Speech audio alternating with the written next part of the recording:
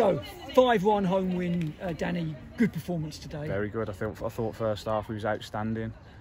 Just said to you there, we sucked them in, let them have possession, kept our shape well, and then hit them with our pacey players on the attack. I thought Lowy had a good game. Where's Lee?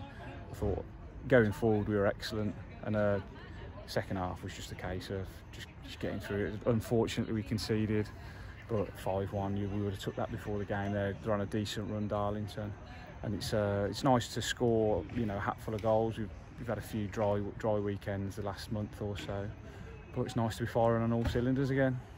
And creating chances, as in recent games, but today clinical in front of goal. Yeah, I thought first half we was ruthless. I can't remember us having many other chances than what we scored. Second half we had a few towards the end, which would have made it a bit of a nicer result. But the keeper made a couple of good saves, cleared off the line. But yeah, I thought we was clinical first half. Got the job done. Perhaps the pick of the goals, Matt's mazy run and I don't want to tell him. finish. Nah, he scuffed it. No, he does that all the time. Runs at players, and I think he caught one about 5 minutes before that trickled behind for a goal kick. Only just made it to the line. So as soon as he got it and hit it, I was like, no, yes, good strike, Lowy. But I travel in with Lowy, so I've got to listen to that all the way home now. And Lee works so hard for the team. It's always good to see him on the score sheets. Yeah, he's deserved his goals. He's claiming in there that he got a hat trick. I don't know if you might have been at a better angle. He thinks he got a nick on Shane's free kick. The lads aren't sure, but he's knocking on the ref's door trying to get the match ball. I know, yeah, he's trying to get the match ball off the ref.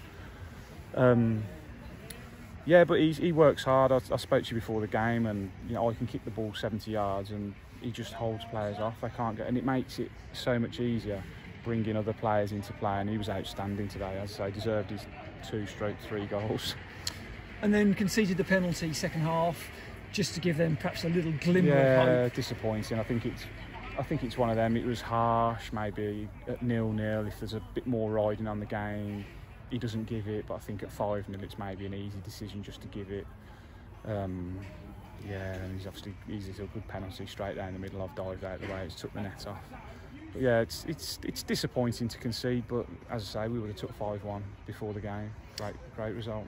And so a really good 3 points that moves us up the table and puts us in a good position. Yeah, I've not seen the league table. I know York lost, Farsley lost, I think Spennymoor drew, Kings Lynn won. They seem to be the team that are on a bit of form at the minute.